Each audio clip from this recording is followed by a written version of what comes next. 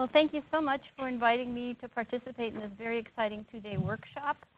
I'm often asked, why is it important to have new, improved animal models or tools to study these prevention technologies that are being developed? And I think when one looks at this slide, the answer is clearly quite obvious.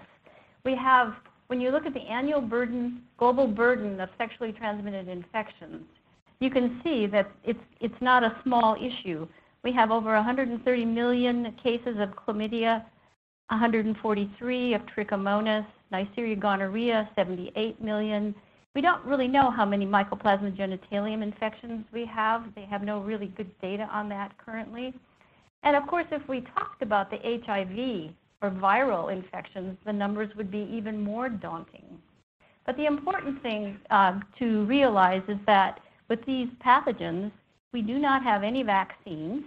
The majority of the infections that they cause are asymptomatic. If they're diagnosed properly, antimicrobial treatment is available. But another huge problem that we have is with Neisseria gonorrhea, because it's now a global epidemic with it being antimicrobial resistant. And lastly, the impact that these pathogens have on female reproductive fertility is very devastating. And if you have one of these bacterial or protozoal infections, you are at a higher risk for acquisition of HIV should you be exposed. So when one thinks about animal models, what are the characteristics? What does this model have to have in order for it to be useful? So I think about the physical characteristics of the model, its reproductive characteristics, and lastly, its susceptibility to human sexually transmitted infections. Because the model has to have utility, we have to be able to measure safety and efficacy. And as you can see across the bottom of my slide, there are lots of small animal models that have been used, and each one of these have their strengths and limitations. But today, my focus is going to be on the pigtailed macaque. And let me introduce her to you. I know Laurel did a bit of this already, so I'll quickly go through it. But here you can see her physical characteristics. She's an ideal sized animal to work with on a daily basis. She's sexually mature at age 4. Her menstrual cycle, as Laurel mentioned, is about 1 month, like human females. And importantly, her reproductive tract is analogous to that of the human female, and this information was documented decades ago and is in the literature in terms of her anatomy and physiology of the menstrual cycle, as well as the vaginal and rectal ecosystems. Here you see her menstrual cycle, and we can actually visually monitor her cycle by looking at the perineal sex skin, or tumescence, as it shrinks and swells over the course of the cycle. Here you can see at ovulation, the sex skin is very large, shiny, and very firm. We can also monitor the cervical vaginal secretions using colposcopy. So you can see the secretions over the course of the cycle. We can also more quantitatively measure where the animal is in her menstrual cycle by actually measuring circulating levels of estrogen and progesterone. And I'm actually doing that work in collaboration with Dr. Erickson's endocrinology laboratory at Oregon. This is the gross anatomy of the pigtailed macaque reproductive tract. It's about 1/3 the size of a human reproductive tract. Here you see the very lush vaginal mucosal folds. This is the ectocervix, endocervical canal, fundus of the uterus, and the tubes. And by colposcopy, you see a couple of different examples of normal macaque cervices. Here you can see this animal has ectopy. Ectopy simply means that the pseudostratified columnar epithelium that line that endocervical canal have migrated out onto the surface of the cervix. Why is that important? These are the target cells that would be infected by chlamydia or Neisseria gonorrhea or these other pathogens should the person be exposed. Additionally, ectopy is a very common occurrence in young adolescent women who are at high risk for acquisition of HIV and STIs if they don't use proper protection. We also compared the histology of the reproductive tract between the pigtail macaque and the human female from the lower all the way to the upper reproductive tract. And what you can see is the vaginal and cervical epithelium is about 30 cell layers thick of stratified squamous epithelium. Then we have the thinning of the epithelium in the endocervix, and then we have the endometrium with these glandular structures that are supported by a dense stroma, and finally the very delicate mucosal folds that line the fallopian tube. This is just a higher magnification of that transition zone where we see that dramatic thinning of the stratified squamous into the pseudostratified columnar.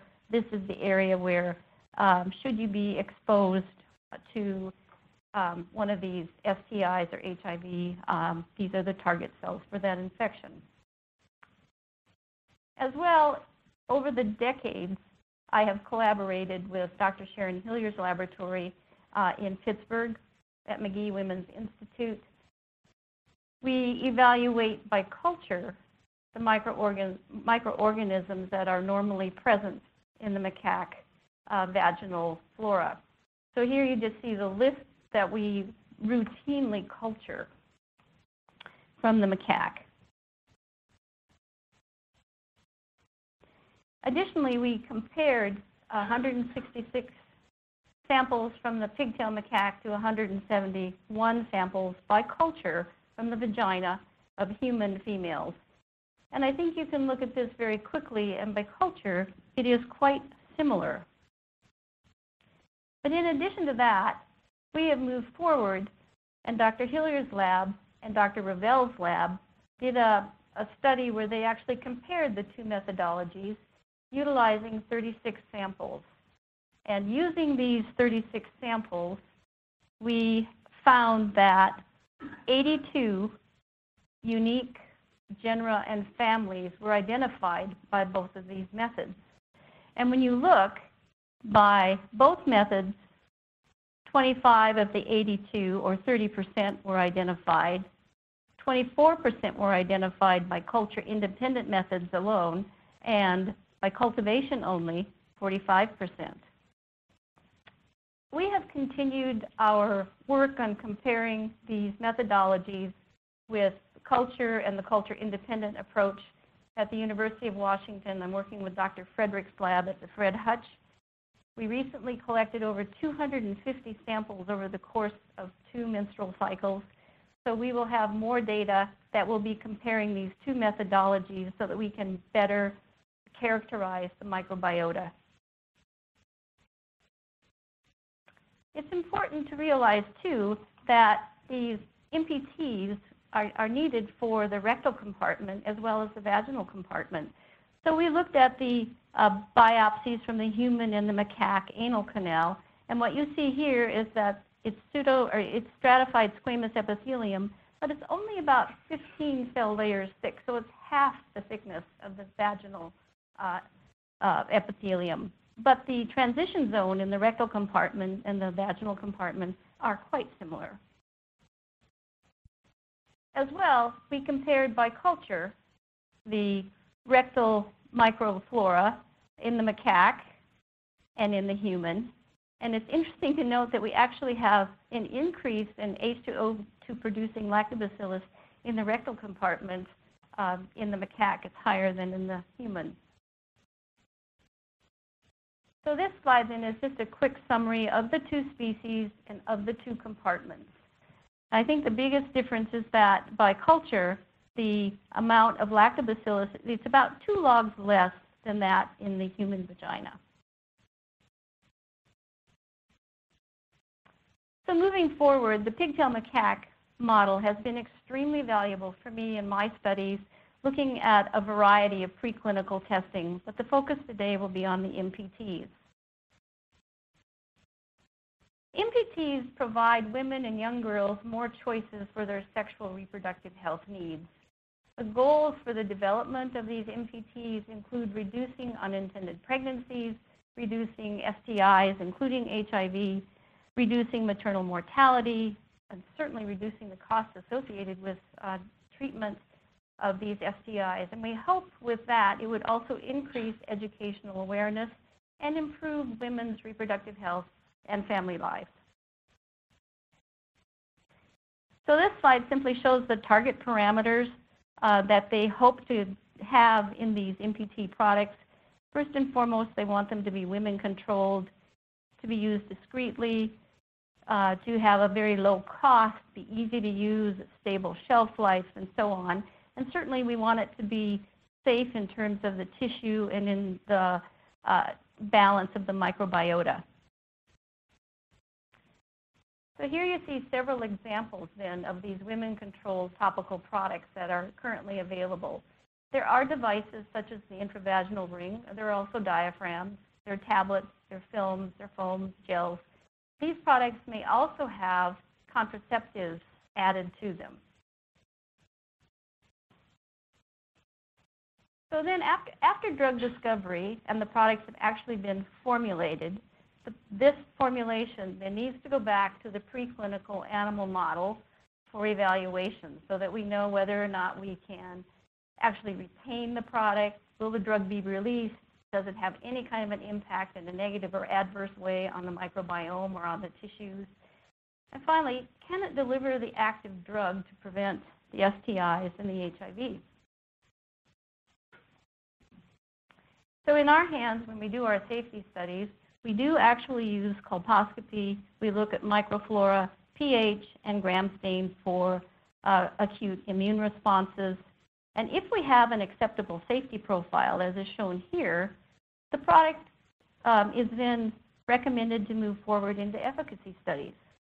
However, if we see major adverse events such as breaks in the epithelium, bleeding or sloughing of tissues, reduction in H2O2 production in the flora or suppression, increase in an inflammatory response, we give it an unacceptable safety profile, and we recommend to the developers of the formulation, to the formulation developers, that it actually be reformulated and then sent back to us for yet another safety evaluation. For colposcopy, we actually follow the World Health Organization's clinicians' guidelines, and from that, we have moved forward, and in our macaques have come up with our own macaque colposcopy guidelines, so that it's a standardized approach so that we can actually identify abrasions or ulcerations that are produced by products. And I'd like to show you an example then of Pro 2000. Well, first I'll back up and say we have evaluated 36 of these products in the vaginal compartment for safety. Of those 36, 31 have had excellent safety profiles, but 5 have not, and they've been reformulated, and we've reevaluated those. And Pro 2000 is a good example of how useful this model is in looking at safety issues. When we first started, I was asked to do safety evaluations of the 4% formulation of Pro 2000. And we actually sent these pictures live time to the product developer and to the NIH because I stopped the study midway through. We saw epithelial disruption, ulceration, friability of the tissue, which simply means you touch it with a cotton tip swab and it bleeds. So the next formulation, and so we recommended reformulation. They sent me a 2% gel of Pro 2000. And once again, we were somewhat alarmed. We saw, again, epithelial abrasion, disruption, friability. And so once again, we recommended reformulation. And the third time around, we got a 0.5% gel, and it showed no adverse findings. By colposcopy, this just simply summarizes the adverse events. We saw the majority in the cervix and in the vagina with both the 4% and the 2% gels, and nothing with the 0.5% or the HEC placebo, universal placebo.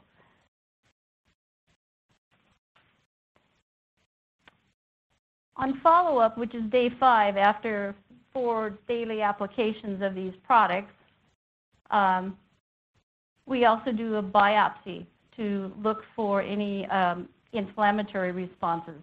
And what you can see here is with the 2%, we still had quite an influx of PMNs in both the cervix and the vagina with the 2% formulation.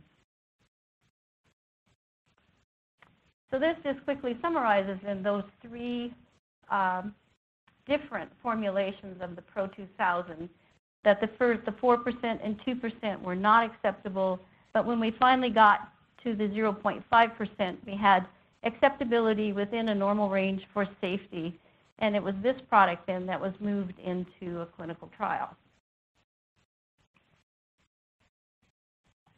I also said we need to evaluate these products, or some people wish to have their products evaluated in the rectal compartment.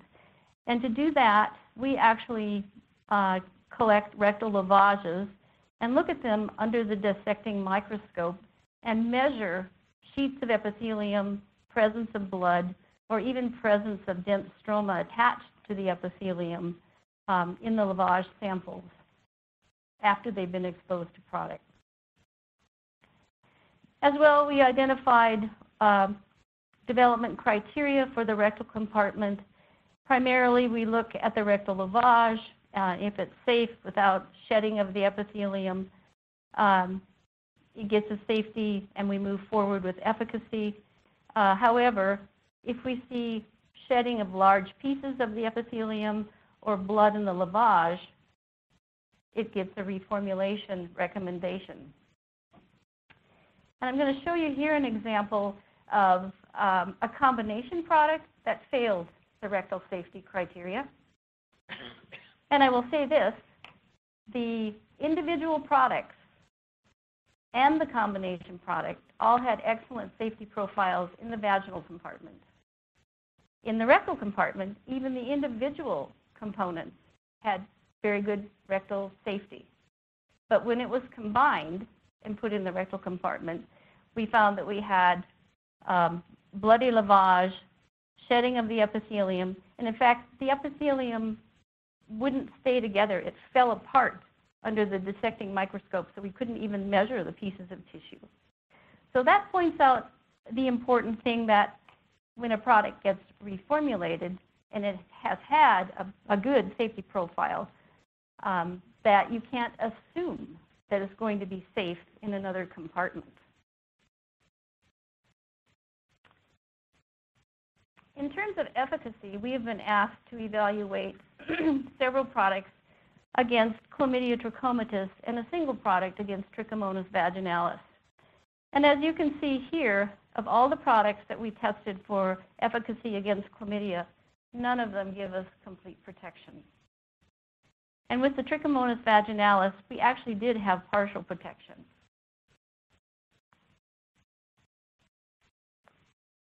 So I'll summarize the Pigtailed Macaque model. She is a clinically relevant model for assessing vaginal and rectal safety of these topical multi-purpose prevention technologies.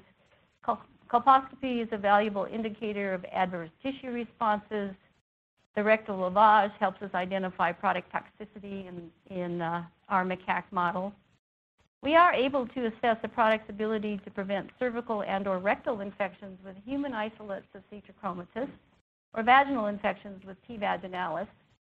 Currently in the lab, we are working very diligently to develop an infection model of Neisseria gonorrhea so that we can add that pathogen to our list for efficacy studies as well.